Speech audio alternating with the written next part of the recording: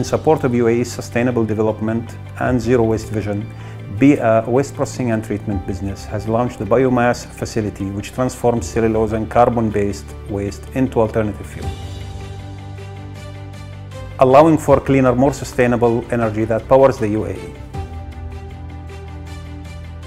We segregate carbon and cellulose-based waste from bulky waste, construction waste, green waste, and furniture waste, which is then processed in B as a new biomass facility at rate of 200 tons per day to generate alternative fuel used to power cement and paper mills factories.